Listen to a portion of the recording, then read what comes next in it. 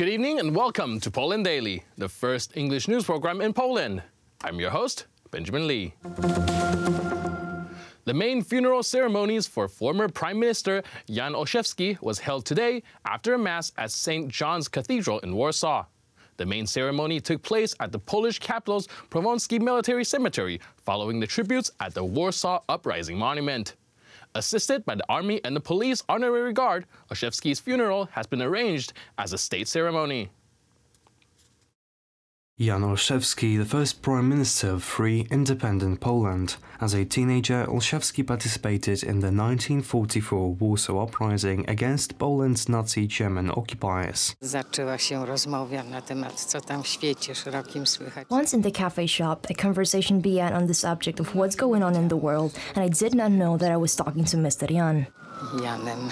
The main funeral ceremonies began with a funeral mass in the Archcathedral of St. John the Baptist. 18-month-old Alexander suffers from a rare leg defect, which happens once in a million births. An operation in the United States is his only hope, though very expensive. The family needs 300,000 zlotys for the surgery, but the people of Poland has been very generous and working towards the goal. Amongst the charitable is the famous Polish director Patryk Wega, who offered a role in one of his movies in exchange for help. Ja mam poczucie, że ludzie chcą się jednoczyć I pomagać. I think that people want to unite, they want to help, but in my opinion it should be done in a spirited and exciting way. I'm a film director, so I can offer the thrill of being on a movie set as well as playing in one of my upcoming movies. Hence, we started an auction where people can bid and win a role in my movie. W moim kolejnym filmie. When Alexander was born, nobody could tell his parents that the boy is sick. The boy's parents, Ola and Mateusz, recalled the day in our studio at the beginning of February. When Alexander was born, the doctors focused on his right foot as it was unnaturally curved. I think that's because his condition is so rare. They did not think that it was a symptom of him lacking a tibia. Only 2 weeks later, when we did an X-ray on his leg, did the doctors realize what the problem was. When the diagnosis was made, it was like a judgment for Alexander's parents. They knew that they couldn't give up. The fight for the boy's health is ongoing and his parents want to win it. What is the most beautiful part of living with Alexander? Alexander himself. He brings us so much joy. What kind of a boy is he? He's a regular boy, much like any other. He just needs a working leg. Little Alexander is the apple of his parents' eye, and for the people who help him, their little hero. Even though there is less and less time to collect money, everyone is sure that it's going to be fine. Many people reach out to me. Some people's stories touch me deeply, and that was the case with Alexander. That is why I wanted to help. This is the battle with time, the fight for Alexander standing up on his feet. Everyone believes in only one result, and that's victory. The deadlock regarding the adoption of the federal budget stretches to its second month. The dispute between the U.S. President Donald Trump and the Democratic Party for the border wall funding has resulted in a shutdown of the federal government. There has yet to be an agreement on the near $6 billion border wall funding, but Trump has announced to sign the budget law to avoid further suspension of the government's function. President Donald Trump signs a declaration for a national emergency to address the national security and humanitarian crisis at the southern border. Donald Trump repeated on Friday that he would declare a state of emergency so that he would get funding for a wall on the border with Mexico without the Congress. He added that he would use the executive power to circumvent the obstruction attempt of the Congress and would obtain more public funding for the project. I'm going to be signing a national emergency, and it's been signed many times before.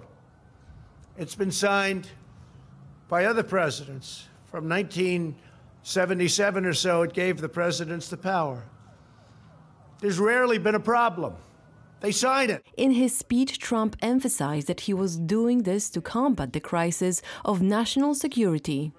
So we're going to be signing today and registering national emergency And it's a great thing to do because we have an invasion of drugs, invasion of gangs, invasion of people, and it's unacceptable.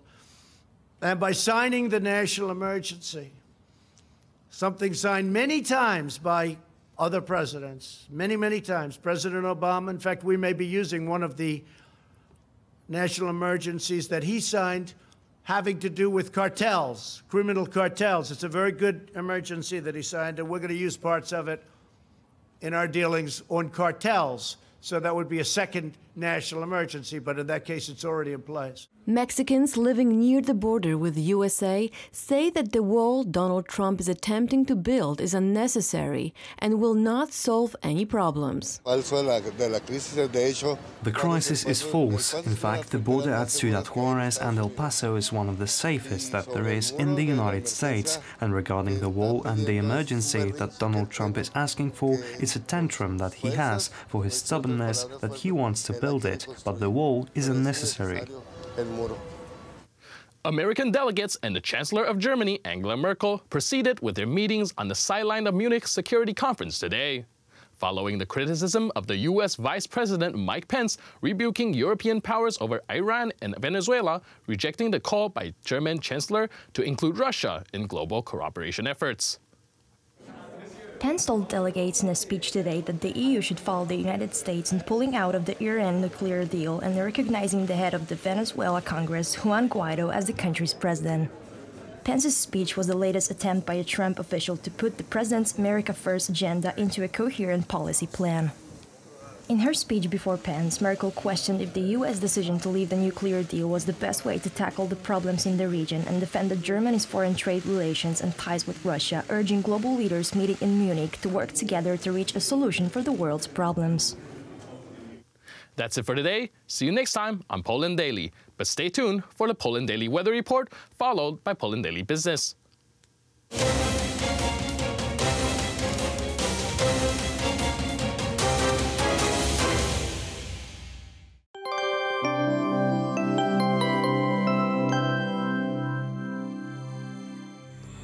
Welcome to Poland Daily Weather. Tonight the temperatures will be from -1 in Katowice and Lublin and up to 4 degrees in the northern parts of Poland, as well as in Szczecin.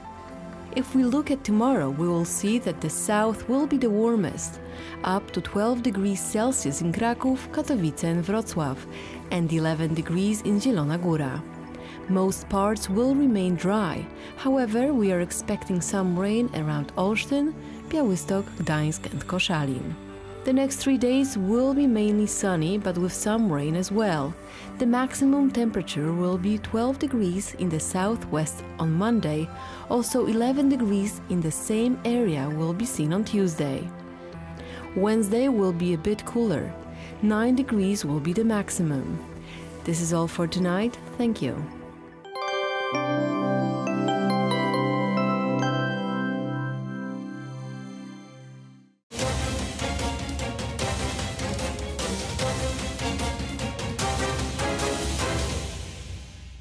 You are watching Poland Daily Business Edition. Our guest tonight is Jakub Wiech. Sir, welcome. Hello. Analyst and writer and author of Energetyka24 portal.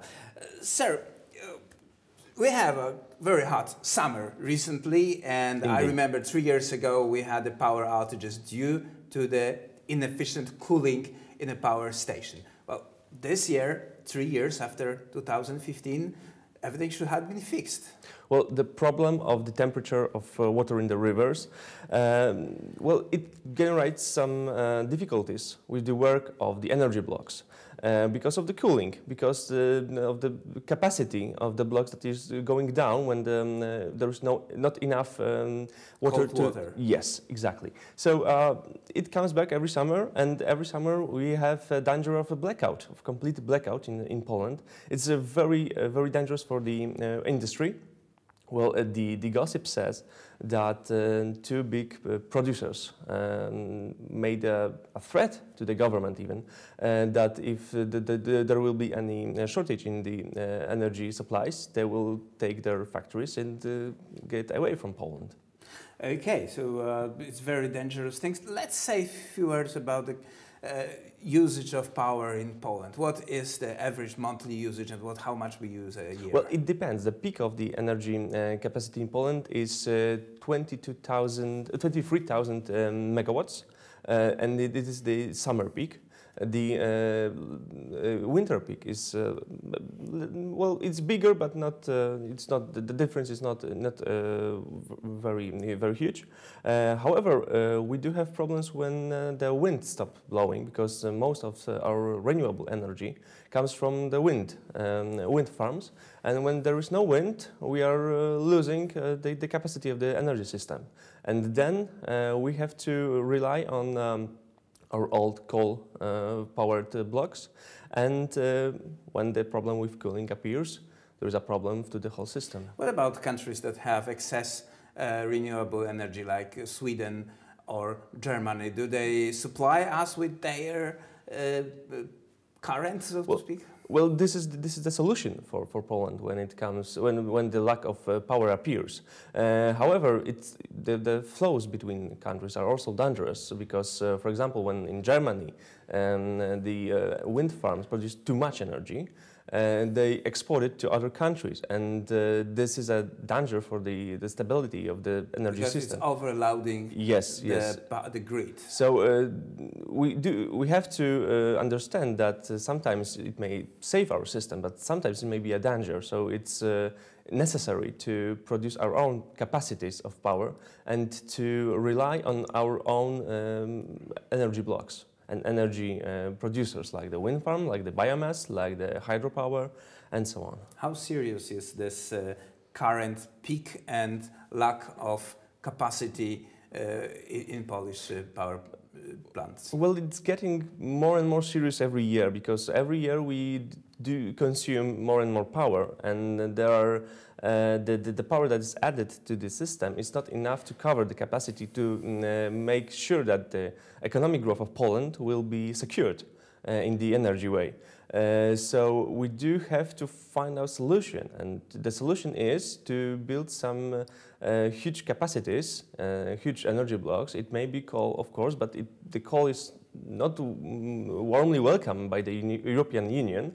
We are still discussing the question of the nuclear energy. We are still discussing about the future of Polish renewables and where to build it, on offshore, onshore. Maybe the biomass is the answer to that problem.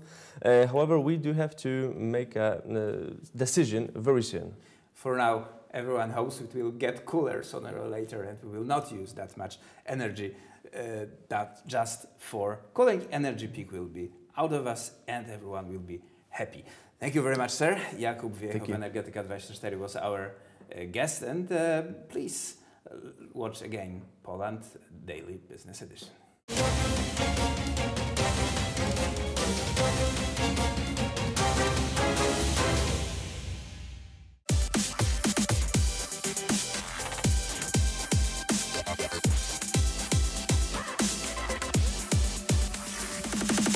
Hello and welcome again to Poland Daily Culture. Today we'll take you on a very adventurous trip through the Vodka Museum in Warsaw, so stay with us. The history of the Polish vodka geographical indication dates back to 2004, when the name was mentioned in the Polish EU accession treaty. In 2006, the Polish government passed a law known as the Act on the Production of Spirit Drinks and the Registration and Protection of Geographical Indications of Spirit Drinks, which introduced a number of regulations regarding the origin and production of our national beverage. When you mentioned that the European Union had a law that you can make vodka out of fruits or vegetables, I remembered once in Canada I had this vodka that was in a plastic bottle and was served warm. And I just thought maybe it was made of some kind of a fruit, because it didn't taste like our Polish vodka. No, of course, it was vodka. We have vodka. It's a huge difference, because when you taste Polish vodka, when you consume Polish vodka, you are consuming a heritage, history, a part of our blood, a part of our DNA. It's completely different product. And how do you think the national institutions could help us promote the alcohol abroad as well? Very good comment, because we observe other countries, France, Great Britain, Japan, Mexico, Brazil, Chile, Peru. All these countries are promoting their national heritage, national alcohols, strongly. And this is not only subject to producers and exporters, but local diplomacy is very much involved. State agencies, like, and this is my dream, that the Polish ministers, Polish members of the parliament, representatives of state agencies will promote the heritage of Polish vodka worldwide. This is the must. This is Polish vodka could be like an icebreaker to enter other markets with Polish products, Polish furniture, Polish agriculture products. This is art, culture. It's easier because Polish vodka exists everywhere, is present everywhere in the world. I think it's important to change people's perception of Poland and vodka, because I have often met people who thought that we drink a lot of vodka and we just overdrink, which is not true, because vodka can be served elegantly and one can only have a nice tasting of it instead of just, I think it's people's previous perception from the communist times of us. Not only communist times, because vodka, there is a nice story. People say that, or the legend says that Napoleon, during Napoleon time, there was a battle, and Napoleon army won, and French, Poles, and other nations, being a part of Napoleon army, they celebrated the victory. They drank a lot. Mm-hmm. Nobody knows what they drank. Probably wine or whatever. But suddenly, the enemy army came back and attacked the camp of Napoleon army soldiers. And who was able to stand up and fight with invaders? Only Poles. And after that, Napoleon said to French and other nations, you should drink, but in a Polish way. So drinking like a Pole means drinking responsibly, always ready for duty. Thank you. Thank you very much.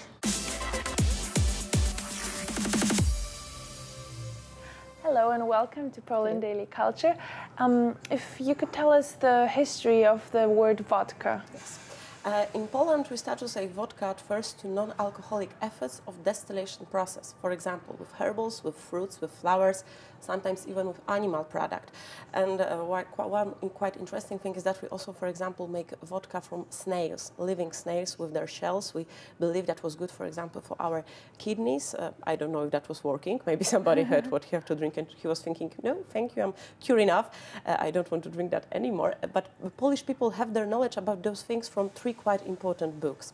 The oldest will be Stefan Falimisz from 1534, but we also have Marcin Siennik or Hieronim Spiczyński.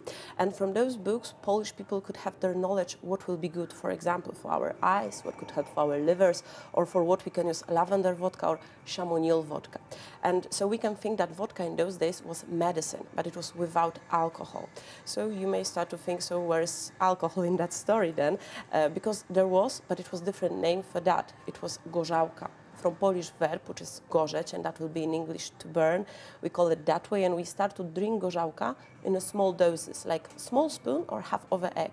But we notice it could be good also, for example, for our stomach ache. So we also start to call it aquavita, from Latin, water of life, or how Polish people pronounce that, oko vita.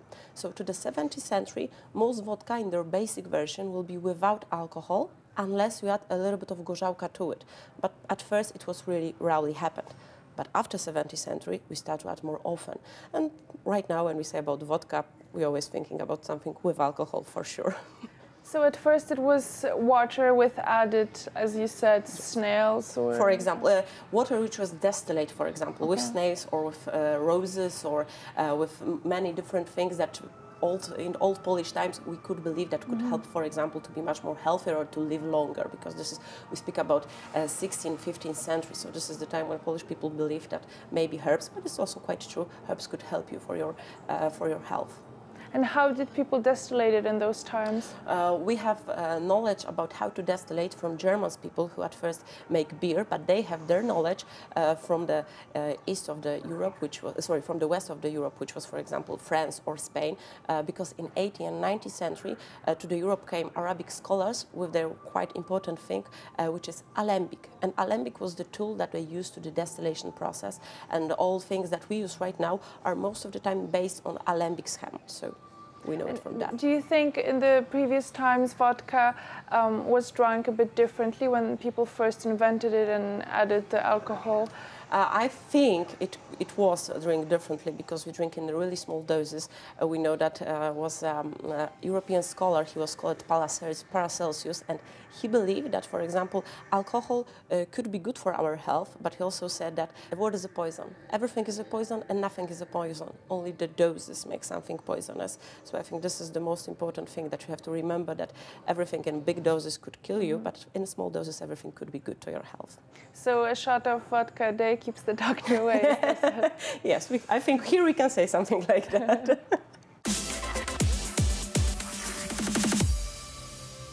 Thank you for watching, and join us tomorrow on our new episode. Goodbye.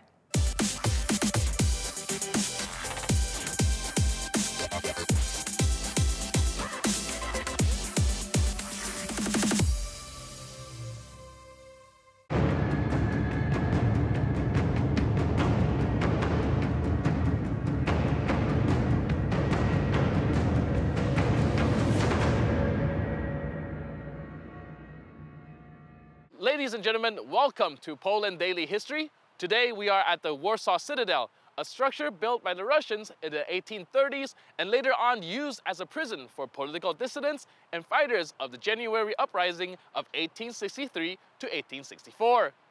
Some of the prisoners held here would later on become prominent figures in Polish politics, while others were executed or sent to Siberia after imprisonment.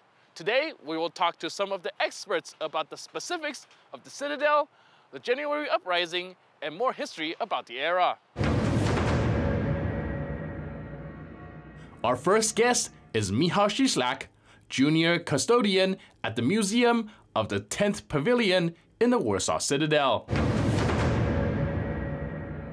One of the impacts of the January Uprising is the overall decrease in favorability for Romanticism, but subsequently the increase in favorability for positivism. And I was wondering if you can elaborate a little bit about how that came to be. Powstanie styczniowe nazywane jest czasem ostatnim powstaniem romantycznym, czy też kresem romantyzmu w historii Polski. The January Uprising is something referred to as the last romantic uprising or the end of romanticism in Polish history. The whole idea of revolting against a state as great as Russia during that time seemed unbelievable and in turn somewhat romantic. It isn't surprising that the January Uprising defeat brought about the idea of positivism, a positivism born out of the Prussian partition, or more precisely in the Grand Duchy of Posen in the 1840s, brought about by Dezydery Chłopowski and a group of people, November insurgents, involved with him. Ale coś, co przed rokiem 1864 było znane tylko w małym kręgu ludzi, w małym kręgu bogatych włościan Poznania. But something that before the January Uprising was known only by a tiny number of rich people in Poznań after the 1863 insurrection was applied on Polish lands. Before anything else, Poles focused on getting richer, on industrial development. This development was particularly noticeable in Warsaw and Łódź. Łódź became a promised land as described by Raymond in his famous novel. Warsaw expanded to 3 times what it was. By the end of the 19th century, Warsaw had almost 800,000 inhabitants, whereas in 1863, when it was preparing for the uprising, there were about 350 to 400,000 inhabitants. This was a great industrial development. So what was the obstacle to the development of this positivism? On the one hand, the development of national ideals, on the other, there were some economic factors. Russia tried to put the brakes on the Polish economy, deciding that it threatened the Russian economic plan. Positivists looked to Brits such as Herbert Spencer, who invented the term positivism and said positivism could develop in harmony with the state, but how can you develop positivism in a country such as Russia, which is Poland's enemy? This is why nationalistic ideals began to take the forefront. W harmonii z państwem. No a jak tu rozwijać państwo, jak tu rozwijać pozytywizm w państwie takim jak Rosja, które jest wrogie Polakom? Dlatego zaczęły zwyciężać idee. A national democracy, the Polish League, was founded in 1893. Earlier, in 1882, the first big socialist party, the proletariat, was formed. The proletariat said we should focus on class and social ideals. The nationalists said the focus should be on national ideals, and positivist ideals disappeared. They weren't completely gone, because positivists were still active before the First World War, but they certainly lost momentum and were no longer a decisive power. Bo pozytywiści to jeszcze i przed I wojną światową starali się działać, ale na pewno stracili już impet i nie byli siłą decydującą. So would you say that romanticism makes his a little bit of comeback during the interwar era? Because as I know, like Marshal Piłsudski is personally a big fan of the January Uprising.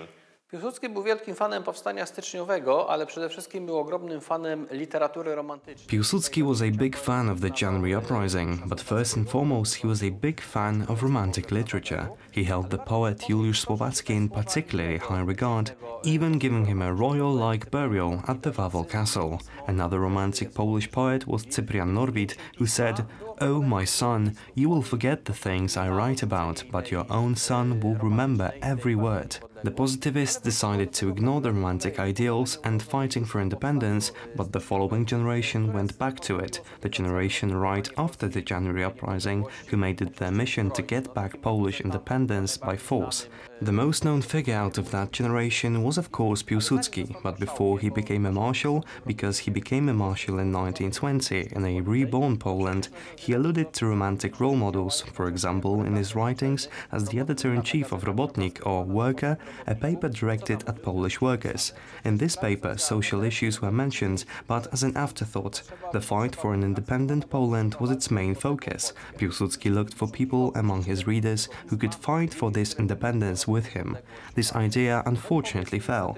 Another uprising didn't erupt. Piłsudski didn't command another insurrection, but he tried again later. In 1900, he created a shooters' union named the Union of Armed Battle 2 years later and led a romantic army, well, army of sorts, people in uniform like scouts, who under Austrian auspices were to fight with the Russian invader. Ludzi umundurowanych, takiego swoistego rodzaju harcerzy, które pod auspicjami Austrii mieli później walczyć z zaborcą rosyjskim.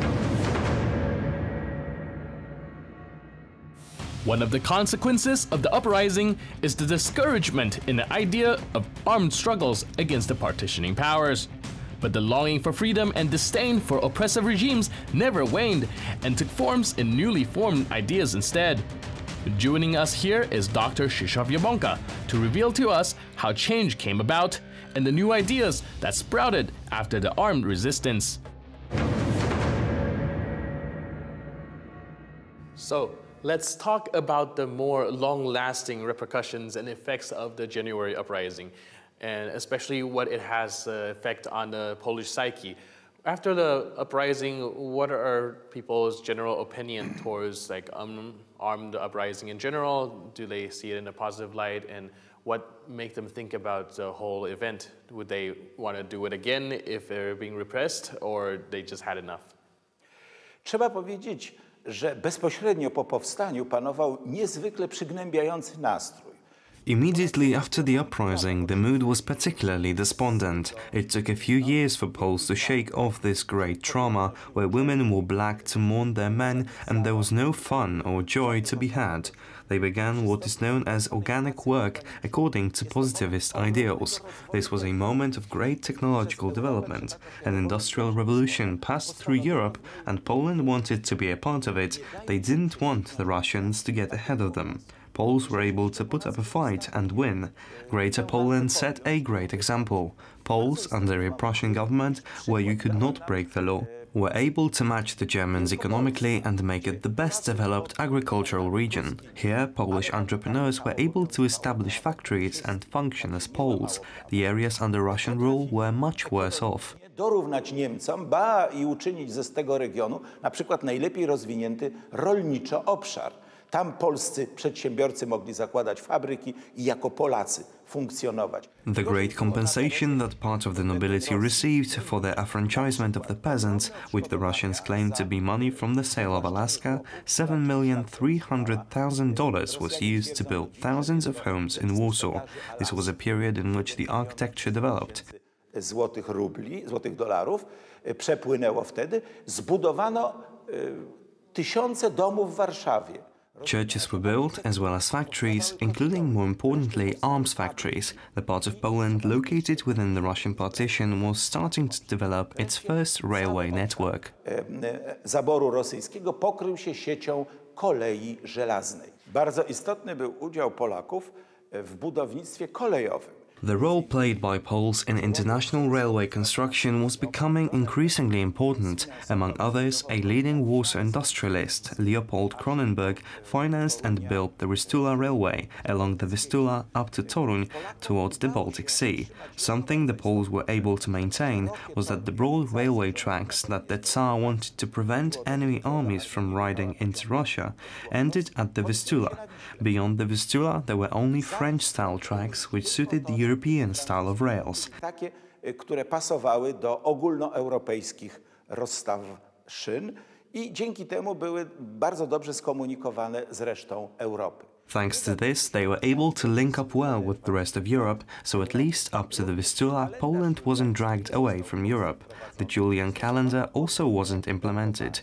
Instead, double dating was used. Brali w nawias datę gregoriańską. The Russians took the Gregorian dates used in the rest of Europe, while the Poles took the Julian dates used in Russia. The Polish language was also preserved. Every poster and signboard, whether it be put up by a shoemaker or tailor, had to be in two languages. There was a battle over which of the languages should be used first.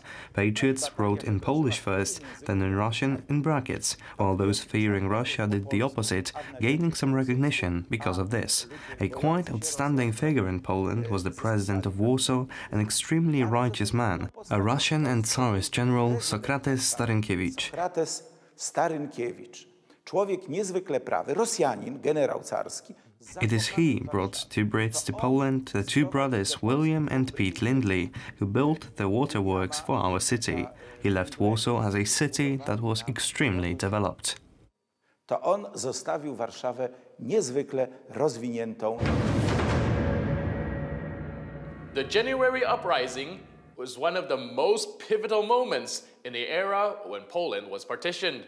The Poles would later on spend decades debating whether or not they had taken the correct path of resistance. During the interwar era, the veterans were treated as heroes, and they would later on serve as an inspiration for the soldiers fighting in the 1944 Warsaw Uprising.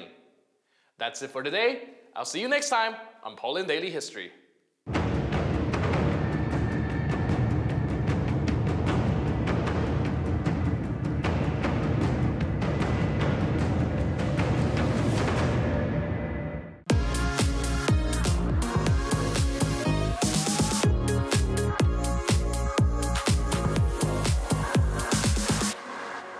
Hi everybody, and welcome to Poland Daily Travel, where in the next series of episodes we'll be traveling along the Royal Route.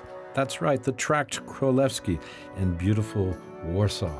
We'll be starting in the historic Old Town at the Cathedral of St. John. Then I'll be walking and talking with my friend Artur Górniewski as we proceed south along Krakowskie Przedmieście to the center of the city. You'll get to know the landmarks and historical places of interest that are most essential along the Royal Route. So stay with us. You won't find anything this comprehensive anywhere else. Poland Daily Travel walks and talks along the Royal Route. Okay, you can see right behind us is a sign that says Adam Mickiewicz, or Mickiewicza? Mickiewicz. Adam Mickiewicz is his name. if you want to know how to spell it, there it is behind us. So, yeah, right across from us over here is a famous place. The Kino Kultura was an old cinema there, wasn't it? Exactly. Nowadays we are having a restaurant over there, and we are having Ministry of Culture in this very building, right next to the Royal Route. But what you just said, Adama Mickiewicza. Right. Even though I say Adam Mickiewicz as the name of the guy, then when I say that this square belongs to him, I add A at the end. I add A at the end of all the words that are female. There are male and female words in our language. And please take a look at the name of our country. The name of our country is Polska. Right. P-O-L-S-K-A. So at the end of our country, there is A, which means that whenever we talk about our country, we refer to a lady. SK combination in the name of our country stands for belonging, and a lot of surnames in our language has SK combination. For instance, my surname Górniewski, or a football player Robert Lewandowski. How about this? And then the first three letters of the name of our country, P-O-L, stands for Pola, which means fields. Right, fields. Yeah, Poland, land of fields. Correct. Yeah. Poland, land of flatlands. By the way, the name of Netherlands means flatlands in their language. Also, so in Europe, many names of the countries are such because of ice ages. Right. Because these determined such area in here. And we are walking along flatlands in here, the Royal Route. We are passing by the Carmelites monastery. Yeah, this is a monastery here, right? Yeah. We are having eclectic construction in here. It's typical Baroque style, but what's Polish has always a little bit of mixtures. So if we look at the top of the columns over there, on the top we can see that this is a Corinthian order because of these acanthus flower leaves over there. But then the rest of the column is not Greek anymore because these columns are not curved, they are flat. So it's Roman style and eclectic, a combination, a little bit of everything that's Polish. So that Polish culture, Polish kings, Polish designers were adopting a little bit of everything. And this is a typical thing for Poland, that we are having a lot of mixtures. And even though 90% of Warsaw was destroyed during World War II, and then many elements were reconstructed, or there were new communist elements constructed, and now modern stuff is going on in here, then look, it's still eclectic. So even though at some point 90% of our city was destroyed and then just life made it on, made it continue, made it go on, then still it's eclectic, still it's a combination. So it's a still very nice place to visit that tells you a little bit of everything. Right. It's got a mixture of a lot of different influences. Exactly. Yeah. Poland Daily, we're walking on the Royal Route with Arthur. We'll be right back. Stay with us. More to come.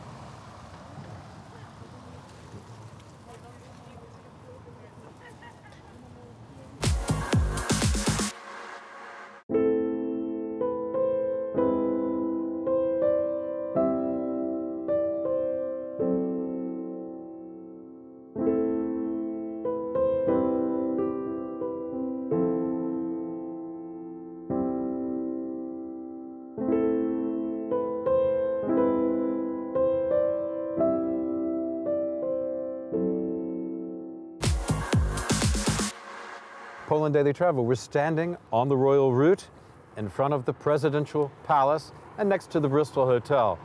This is a famous spot for obvious reasons, but why don't you tell us what's going on? Well, I will. With this building. Yeah. That's a place where our president sleeps at the moment, our presidential palace. Initially, it was constructed by Polish magnate family, also very important general coming from that family, Koniec Polski family. There were many important families who owned this place. And this is also a building where Frédéric Chopin performed for the first time in his life when he was 8. Really? Exactly. Now imagine, all Warsawian dignitaries were invited to enjoy a concert of 8-year-old boy. That's and incredible. And this is where it started. So it started to be very important place. The first Polish president who slept in here, who started to spend time in here was Lech Wałęsa. And it was 1994 when he moved from Belvedere Palace. Which is on the Royal Route. Which is on the Royal Route. And Łazienki Park. And this is the summer residence of Łazienki? Yeah. Łazienki. And this is the summer residence of another Polish king. And Lech Wałęsa moved in here, and since that moment on, Polish presidents are staying in here. Original building, not destroyed during World War II, used by Nazi soldiers as a Deutsch house, so the place where they were gambling. Also, we are having, yeah, that's why it survived. And the sculpture that we are having in here of Prince Józef Poniatowski, so he's the brother of the guy who owned the Royal Łazienki Garden, the Royal Łazienki. This is how it all gathers together right along the Royal Route. It's a logical consequence of facts. These are fathers of Polish independence and most important people for our identity that we are meeting in here along the Royal Route. And even the building that you mentioned, the Hotel Bristol, this one was financed by Paderewski. Right, because he has his own room there, doesn't he? And there's a bust of him in the hallway, isn't there? And he was the one who opened his sack after one of tourneys in the US and constructed this hotel, and it's also original and it's not destroyed, and it's at the moment oldest Polish hotel available. Continuing. Oldest continuing Polish hotel? Yeah. Very good. Anything else we should know about this particular building? That was pretty good. Yes, what we should know at the moment is like -5°C in here, so it's pretty nice. So it's about time to go inside. Yes, I wanted to say it like in between the lines. Shall we go inside? Let's do it. Okay, folks, we're going inside because it is getting cold. As much as we like walking on the Royal Route, we'd like to do it with feet that are not frozen and hands the same. Okay, Arthur, what do you say? Let's go. Let's do it. Okay, we're going inside. I'm going to take you to a different place.